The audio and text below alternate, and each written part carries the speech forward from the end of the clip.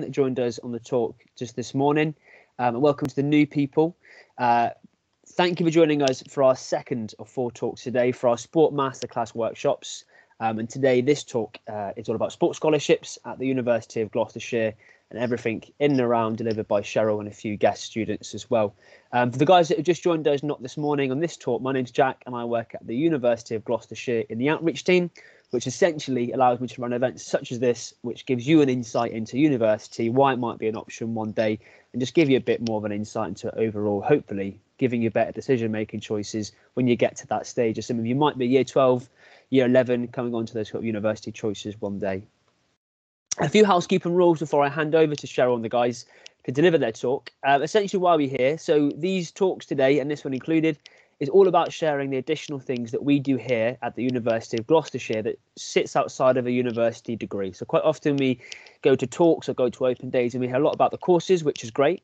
But today we're sharing things that might sit just outside of that will enhance your experience at university, make it more enjoyable, but also give you this kind of career aspiration goals that can really help you drive towards something you have later on in life in mind, or again, just sort of make you an all-rounded better individual to help you when you finish university. As the talk goes, it'd be great if you can keep your microphones muted just to help with noise and such. And feel free, if you want to chuck your camera on, you can do, but if not, you can keep it off. But unless instructed otherwise, the show wants to get any engagement, but it might just be through the chat function, which just says there is available.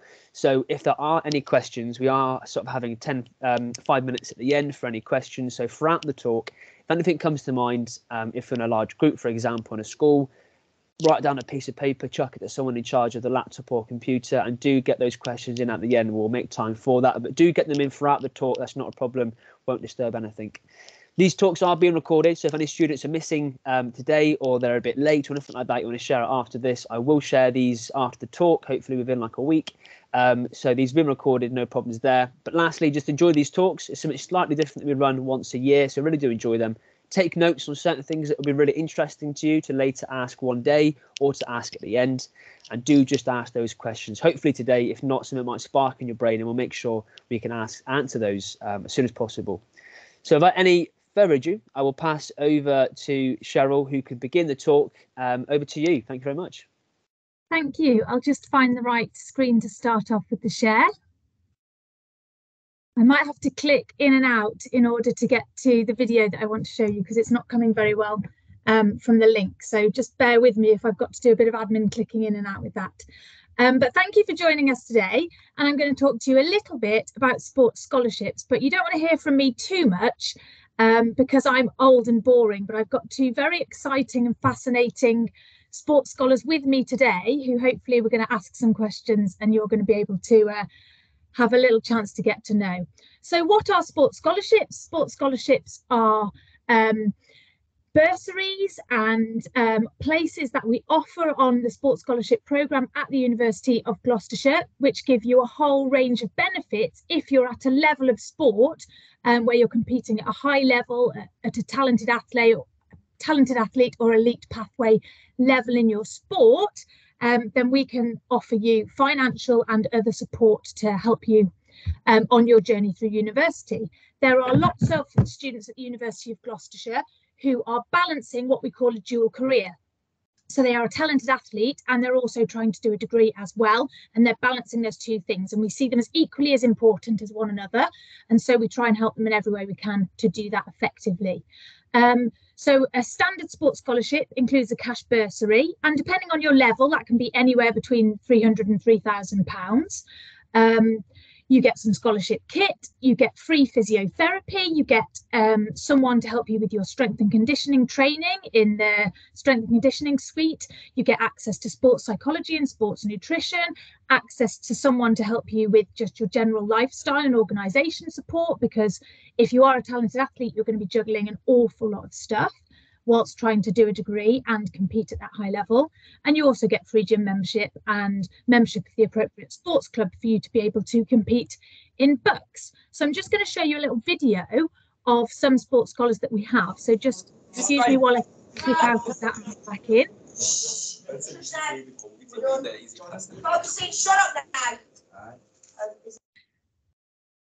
Okay, I'll just click onto the video now. Please do let me know if there's any problems. If you can't see this or hear this straight away, just let me know. Is that okay? There's no sound on it, Cheryl, from what I can hear. Not sure if I'm Really? the same. Sorry, let me try that again then. That's my mistake.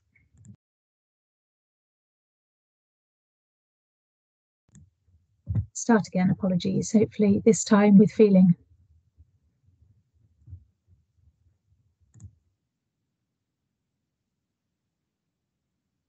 No, sorry, no sound there again, Cheryl.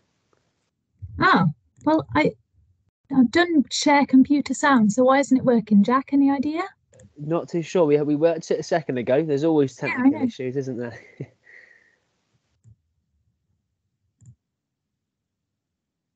No, no sound. We can see the imagery and stuff. Hmm. I'm clicking on the share computer sound one and it's just clicking itself back off again. That's really weird, isn't it? Hmm. I mean, feel free to share the video, absolutely, if you'd like to, but we just can't hear the Yeah, sound. it has got subtitles, to be fair, but it's a bit disappointing. Hmm.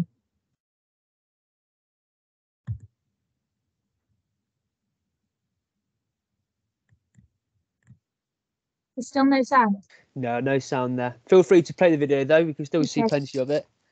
Sorry about that.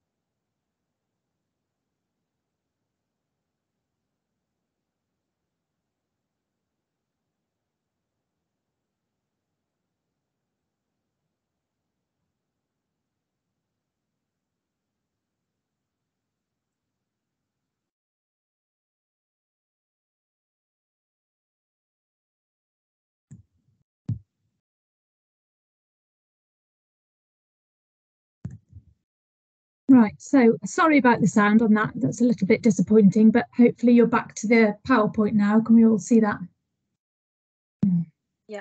Yeah, all good. Sorry, I've now got background noise.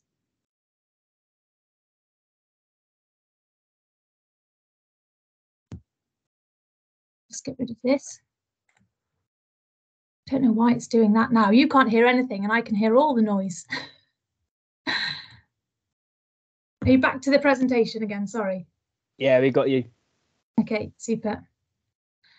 So you might have picked up from that video there that we do scholarships for both athletes, coaches and officials. So one of the sports scholars talking in that particular presentation was actually a rugby union referee who's gone on to referee at quite a high level as well.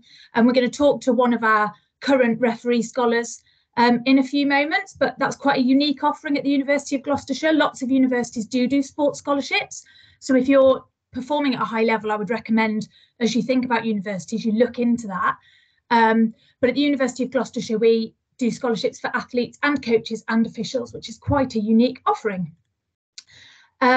So just a few people that we have, some of our current scholars. Most of these people are very busy today because it's actually varsity over this sort of fortnight period at the moment between Worcester and Gloucester. So a lot of these people are actually competing today or at the moment. So we have here Jane Taylor is a 7 Stars netball player and she's doing a master's. She's done her degree all the way through, done her BSc in sports therapy and now doing a master's in sports therapy. We've got Mike Holden, who's a rugby league player, who's a professional player for West Wales Raiders and has also been selected for England universities this year, which is really exciting. He's doing a sports coaching degree. We've got Cecilia Tuipulotu, who's currently just got her first cap at the weekend for the senior Wales women rugby squad, which is pretty impressive. And she's doing a degree in psychology. So that's one of the other things as well. To be a sports scholar, you don't have to be a sports student. Obviously, lots of people who are interested in sport do a degree in that as well. But you can be studying any degree at Cheltenham or Gloucester, any of the courses that we have, to be a sports scholar. If you're competing at a high enough level, you can choose from any of the degrees across all of the campuses. And finally, we've got Chloe Robbins-Landricum, who's the current less than 52 kilogram weight category British champion in judo, and she's doing a physiotherapy degree. So we've got quite a range. Really interesting people to work with. Obviously, that's just a few people, and we've got many more than that. But it's really interesting to see the kind of the range and type of scholarships that we have and students that we have studying across the university. And now I'm going to talk to a couple of people that we have currently on the scholarship. So we have Shab and Lauren. So I'm going to talk to Shab first. Shab, I can't see what's going on because I'm presenting. Have you got your face up on the screen now? Can everyone see Shab? Yeah, I think so. Yeah. Jack, can you see Shab? Is that all? You got his volume and everything?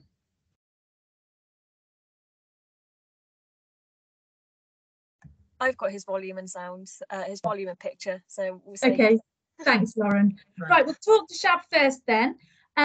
So as you can see from the slide there, Shab is a professional boxer. He did amazing things in amateur boxing and then just last year turned professional. So tell us, Shab, how did you get into boxing and how did you kind of get to where you are in your career now from a boxing point of view? Well, I've always like as a young kid, I always wanted to do some sort of sport. I tried kickboxing, judo, all of them probably for a week. It might sound a bit, I might sound a little crazy, but when I first joined the boxing club, the first day I started doing some sparring and I kept getting hit in my face and I just fell in love with it ever since. And I was 14 when I started it. It's been nearly 9 years and I'm still boxing. As an amateur boxer, I won the Western Counties Championship 3 times, won the National England's Championship in 2017. But after I wanted to go pro quite early, but due to COVID, it literally took probably for most of the people, but it literally took 2 years of my career. But then when all the lockdown and everything's over, I turned pro, had my first fight last September, but I've just been a little bit unlucky with the injuries. So I just picked up an injury in my last fight and still recovering from it. And I have another fight in June 4th in Gloucester. Fantastic. What would you say has been your biggest sporting achievement? I think it was winning the 2017 England's national championship, just because when I started it, I never thought I could get to that level. I was watching other people do sparring, training, and I was just admiring how they could box and how good they looked. And I just in my mind, I never thought I could get there. But with hard work and with everything, it just it just happened, and I was grateful, to be honest. And it says on the screen there that you do a Bachelor of Science in Strength and Conditioning. But what is that? Can you explain your degree programme to us? Well, I mean, I really, because I'm boxing, my whole interest, everything evolves. Like whatever I do, what I eat, when I sleep, whatever I do, it's all around the sport. So when I finished school, I went to do my apprenticeship as a gym instructor and personal trainer. After that, I wanted to come in straight and do a degree in strength and conditioning, just to help me with my own training, but also boxing career is not very long. So I was thinking a little bit ahead, maybe after when I finish my boxing, I wanted to make sure I train with athletes and I help people the way people have helped me. So I went to college. I did a year of health and social care just to make sure I'm academically okay to go to university. After that, I went to start a uni and I mean Gloucestershire uni, and doing strength and conditioning, just helping athletes how to get stronger, how to get fit, any injuries they have, helping rehabilitate that. Fantastic. And if you found that doing a degree that's obviously so closely related to your training, your boxing, has that helped in your boxing? And have the lecturers helped you? How have you found that whole relationship? Oh, absolutely. Like I mean, in every, from the first lecture I've had, every time with every strength and conditioning lecturer, every time they finish, I go and have a chat with them. I relate everything I learn. I straight away related to my own training, because I'm a professional boxer. Eventually, when I finish my boxing, I will be working with professional athletes. So I want to make sure I relate everything to myself first, how I feel, how it affects my training, what I've learned, what I've learned from the lecturers. If I'm doing anything wrong in my own training, I need to change it. Like I used to have like an old school mindset that I should only do like hard work and train 7 days a week, no rest days. We don't do no rest days. However, since joining uh, the uni and doing SNC degree, I've come to learn different, that our body do need some rest. You got to train. Yeah, you need to train hard, but you also need to train smart. And I mean, the lecturers have helped me a lot, to be honest. Every time I've got my personal tutor, Edward Baker, who's also interested in combat sport. He's doing my SNC. Literally, I'm training with him 2-3 times a week. And whenever I've got any questions regarding my training, I drop him a message and he comes back to me straight away. He writes me training programs. I mean, we've just hit it straight off, to be honest. It's great. That does sound pretty amazing. In terms of boxing, and obviously your training load is really high, how are you boxing to such a high level and managing to fit in a degree as well? Is it busy? Yes, it is busy. However, I mean, if you love something, then they say if you love doing something, that's not work. And it's same sort of principle here. I love training, so I train all the time, and I got plenty of time.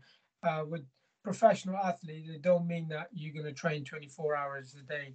You probably train once in the morning, and then 2 hours in the morning, 2 hours in the evening, and then you got the rest of the day.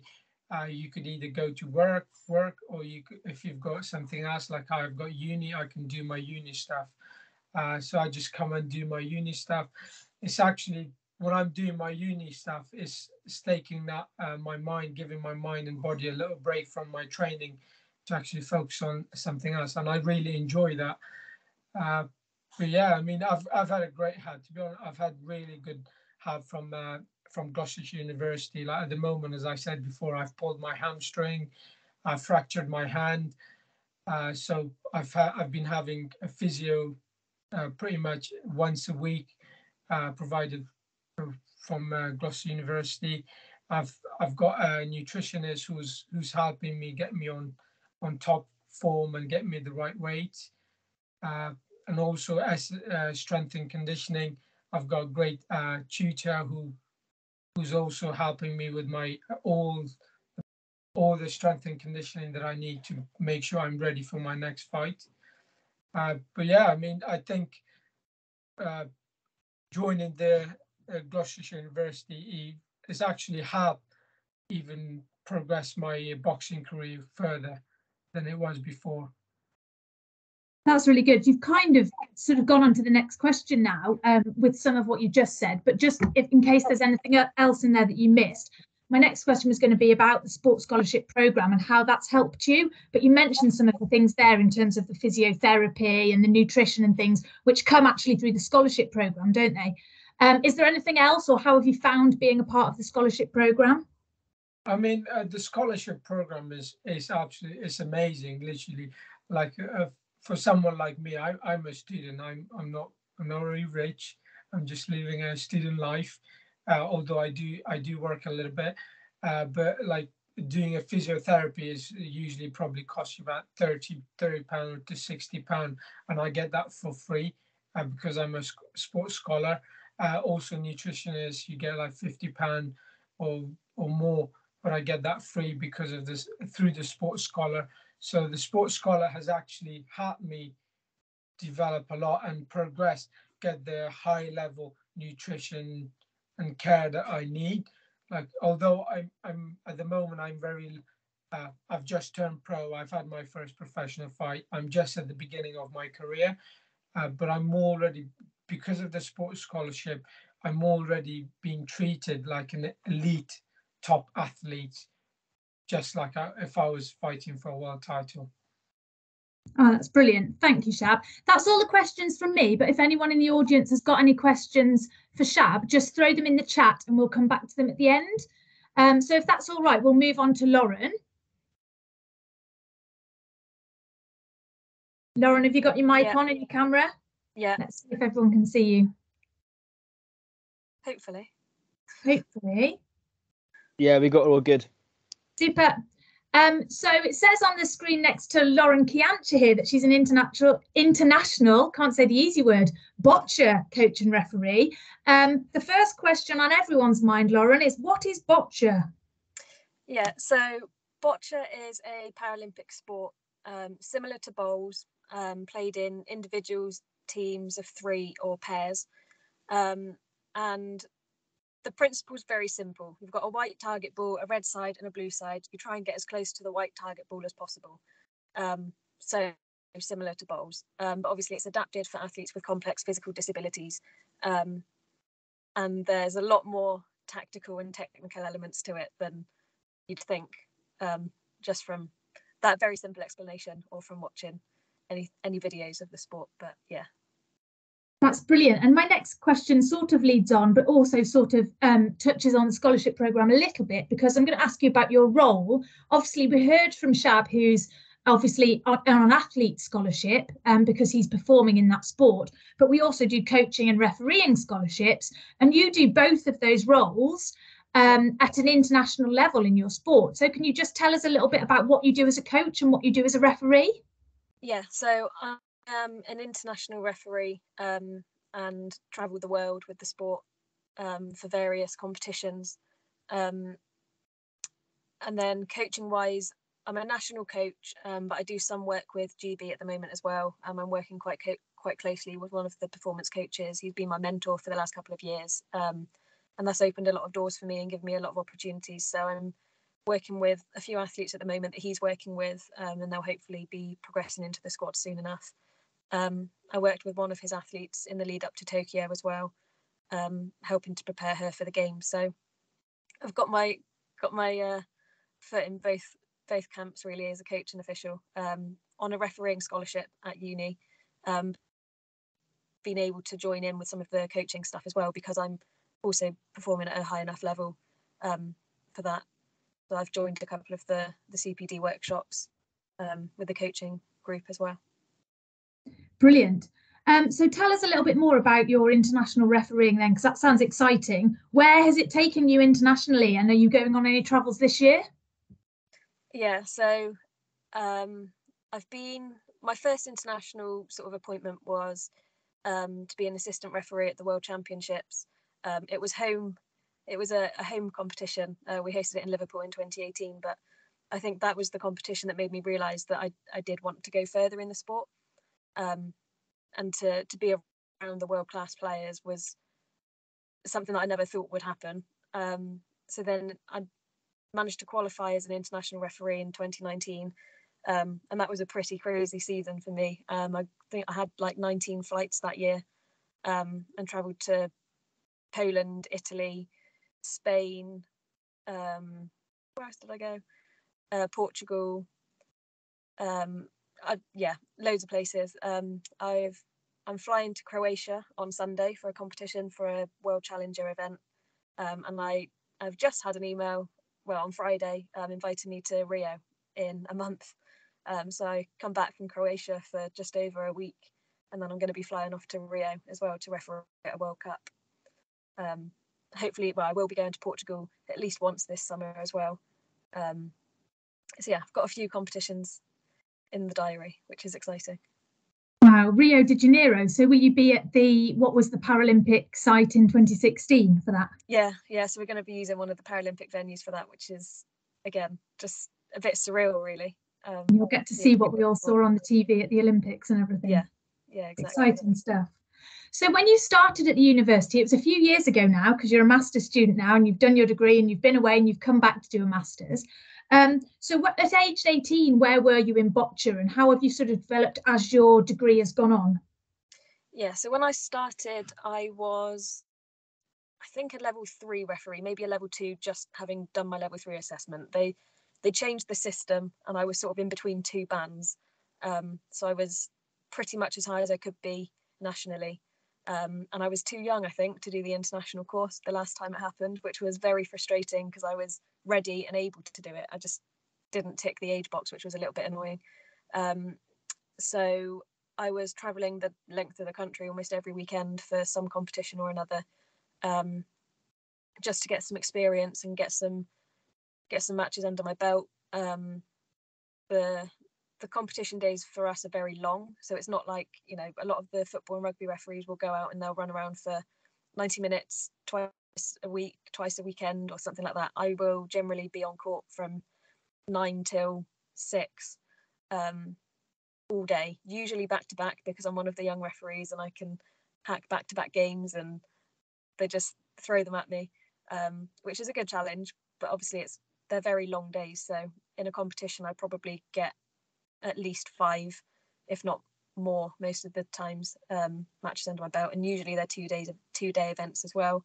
So you're kind of looking at 18-hour days really, from the minute you get up to the minute you get back into bed. So when I started it was quite intense, but it's managed to level off a little bit since I got my international qualification.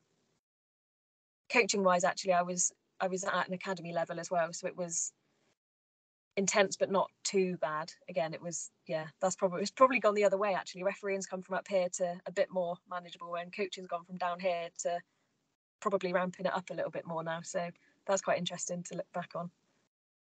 And throughout all of that, obviously you got your degree the summer before last and did really well. How have you managed to balance everything then with international travel? What's happened if you've been away in another country and you've had deadlines, and how have you managed to do it all?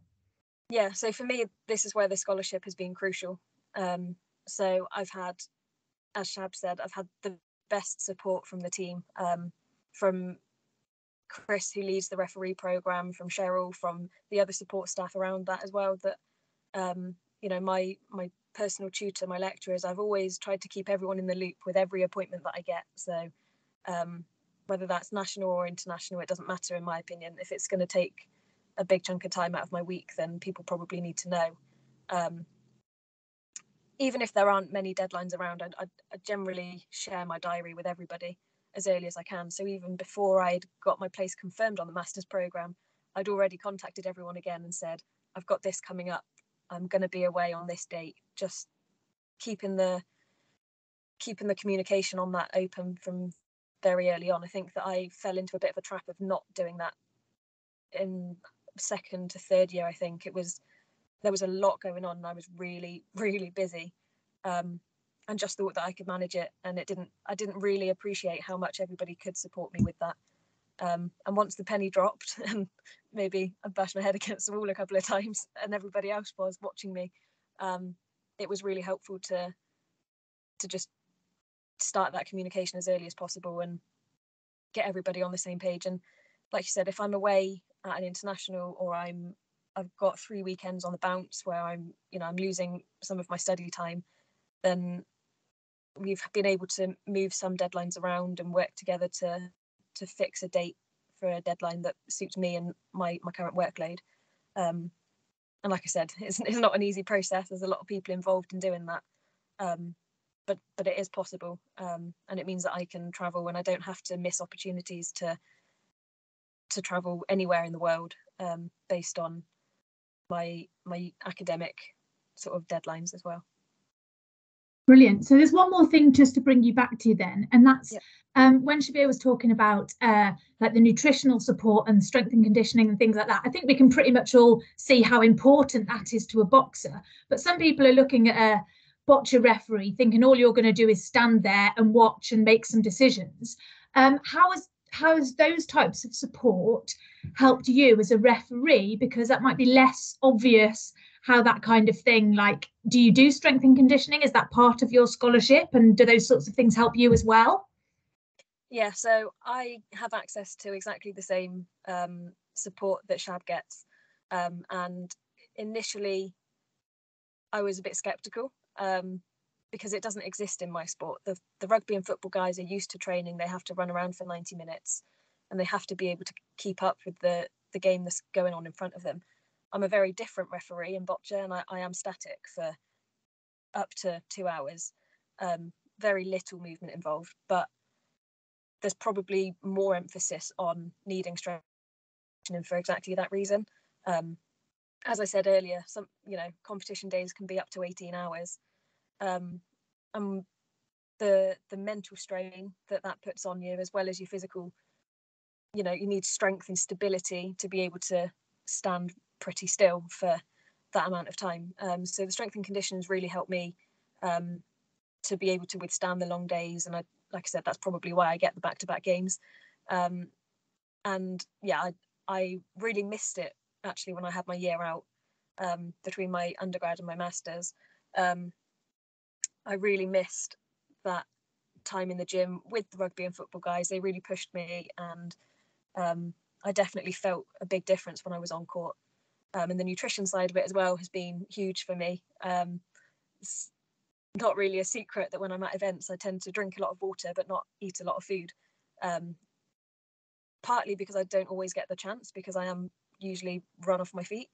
But also I don't really want to be eating loads when I'm stood for long periods of time. And, I just try to almost just get through the day. And I think adrenaline carried me through the day, but the support that I've had from the nutrition team has been, again, huge. To be traveling for long periods of time, you need to plan ahead, you need to think ahead for the long days, and food is often unpredictable when you're traveling internationally. You don't really know what you're going to be faced with, so always having backups and like I said, thinking ahead, planning has been really helpful. Yeah, so it's just as important for me as it is for the athletes and the more typical referees. But also I apply some of it into my coaching role as well. So, if I have long days, the athletes that I work with also have long days. So I can share some of the tips that I've got with them. I'm not a nutritionist, but we can sort of collaborate a little bit on that. So yeah, it's been quite helpful in my other half of the job as well. Fantastic, thank you, Lauren. I'll just click out of here, but guys, again, if you've got any interesting questions about Boccia or about Lauren and what she's doing, please throw them in the chat. So just really finishing up from me, and then we'll have a few minutes at the end for questions.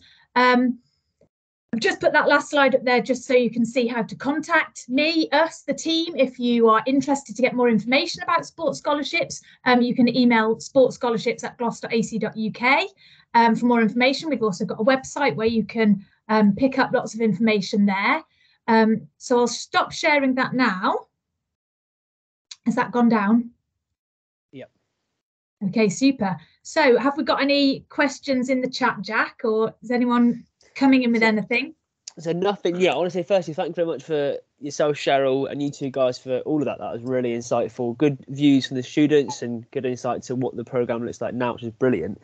So yeah, please do any questions. We've got just under sort of 5 minutes left in the call, so please do get them on there. If it's a big group, write them down, chuck them to the front, get someone to type it in for yourself, no problem, or come off the mic. That's not an issue. I guess I had a question for the two students. Obviously, it's about the scholarship program in some ways. But more or less, there's some students in this call that might be thinking about university still, might be thinking, is it right for myself? Is it one of the choices I want to make?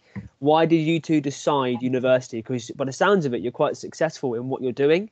And some people might think, oh, why are you at university if you're a professional boxer or a professional boccia coach? So why did university become a choice for yourself? So either of you want to chuck yourself in there first? Yeah, I don't mind going first, Lauren. Well, as I said before, boxing is, I am successful in my boxing. I'm very happy where I am, but I still have a long road ahead of me. But boxing is only a short career, so you only have, if you're lucky, you probably have like 10 years of your prime. After that, you should get out of boxing because you don't want to get hurt, you know. For that reason, because boxing career is short, I can't continue to box for the rest of my life. So it's going to be 10 years. Like after 10 years, I need something. I need to do something. But I can't just get up and go and do like a 9 to 5, an office job or another job. I like sport. I want to be involved in sport all the time. And I think after my boxing career, I think the next biggest thing, the next thing I really would enjoy is to train athletes to get to my place, but go even further and share my knowledge. That way I'm still involved in the training. I'm still working hard. I'm not getting too fat, so I'm still in the gym. Perfect. Thank you very much. And yourself, Lauren, why was university a choice for you? Yeah, so initially uni wasn't a choice for me. I wasn't sure that I wanted to go, and I kind of fell into it in some ways. But as I sort of went through the process of applying, I then became aware of the benefits that it could give me outside of obviously the qualifications. For me, it was a way to keep doing what I was doing and not be almost shackled to a 9 to 5 where I couldn't get the time to do what I wanted to do and progress to reach my full potential and further. So for me, it's given me the flexibility to do what I'm doing, and to come back now. Honestly, the scholarship was a huge driver for me as well in the early days of applying, because that really sort of highlighted that I could do what I was doing and more. And now it's, thankfully, my course sort of sits into the Paralympic cycle as well. So my undergrad would have finished in the summer before Tokyo would have happened. Obviously, it happened a year later, but after that, then jobs may well have come up and everything changes after a cycle. So again, my master's is part-time, so it takes me to Paris. Hopefully I will be in Paris in one way or another, and then it opens doors for me after that again. So it is a huge enabler to continue doing what I'm doing and put myself in the best position then at the end of the next cycle, essentially, to put myself into a job, hopefully. That's perfect. Thank you. Some really exciting things coming up then for you, Lauren, hopefully, and you as well, Shab. So I guess the last question I had before anything else does come in the chat, please do so. So not ages left. Answer it as quickly and as precisely as you can. Obviously, both of you are doing, you could say, elite levels of sport, but the sound of it, at the peak of the performance or the peak of your environment, you could say. What if there's some individuals in here that want to maybe go on a scholarship, enhance their sporting experience, but maybe don't want to play top level? So Shab, for example, is there like a boxing society, a club that's there just for athletes who want to get better at the sport and compete, but maybe not go the heights that you are? Does that make sense? Yes, I mean, Gloucestershire University do run some cricket club, football club, rugby, weightlifting club, even boxing club. I mean, just to learn the basic stuff, how to box, how to protect yourself or defend yourself, just if you ever need it. So they do run all those clubs if you want to just stay at the low level. But to be honest, if we just go back, sorry, I'm just going off your question, but if we just go back to the actual degree, all these students, if they think, if they're still halfway, or can I do this degree or can I not? I mean, I'm from Afghanistan. I'm not actually from England. I'm from Afghanistan. I came over in 2014 with no English, literally, and no schooling background. So I started school and I did school for 2 years. After that, I did my apprenticeship, which wasn't really academic, and I was still in doubt whether I could actually do the uni degree. I wanted to do it always. It's just, but I was never able to convince myself, okay, am I ready to do it? I don't want to go and fail it and just say, oh, I wasted a year of my life or 2 years and came out. But after my apprenticeship, I went to do a health and social care degree, health and social care course, level 3 in Gloucestershire College. I just wanted to know whether I could actually do it. So I did it was a 2-year course. I did the 1 year. And after that, I just felt like my first assignment, I literally, you're only supposed to write like 2,000 words. I literally wrote 17,000 words. There was no limit to it. I wrote 17,000 words just to make sure that I pass it. And I was the first student to get like distinction on their first assignment in that course. And the rest of them just got like C and failed it, most of it. So I was very happy with that, although the 17,000 words was a bit too much, you know. The teacher wasn't happy with marking it. But I just wanted to make sure that I was capable of doing the degree. So once I got confident over time, did the first year, I just knew I could do it. And coming to joining the uni, I don't want to make it sound, but it was easier than college for me. And I found it a lot easier just because of the support that is available and the help that I get from my lecturers and everything around. It's not like if you actually want to do a degree, if there is something that you really want to do, whether it's Gloucester uni or some other uni that you like, and you want to do it to the high level, it's not hard. As long as you want to do the work, it's not hard. And it don't actually take it don't take over your life. That's not it. It takes some part of your life, just like school does, and you'll have some free time to do whatever you want, whether you want to work or whether you want to do some sport or whatever you would like to do. That's perfect. Thank you very much for elaborating there. Some really good insights into your journey. And it goes to show that it is possible for almost anyone, isn't it, to get that degree? So thank you very much indeed. I'll just share some last few bits towards the end of this workshop. Whilst you do that, please do put any questions in. Me and the guys will stay here for a few more minutes, which is not a problem. So any questions, do just ask. The final comments we're going to make, you might have seen this in the last slide, so apologies if it's duplicated. For any Year 12s on the call, we do have our Year 12 summer residential happening towards the end of this year in July. These are when you stay on campus with us for 3 nights, stay in 4 days. and you get to experience that university feel. So if any students are still on the boat, on the fence rather, about unsure whether university is for them, this is a great opportunity. There's the links to apply. I'll send these out again, as I said this morning, if you haven't got time to write them down. Or any questions, do get in touch with us in the outreach team. There is a sporting strand for this, and there's other subjects as well if sport isn't maybe a choice for yourself. So please do get on board with that if it's of interest. And equally, if university is still unsure, you are sure, not sure, all those areas, come to an open day, whether that's us or somewhere else. But ideally, come along to us, meet the guys you've seen today, meet some academics, see the accommodation, see the facilities, get to really good, get a feel of the university and get to know it a bit better before making maybe some choices. So we do really invite you to an open day. Please come along and see us and just get a better feel for it.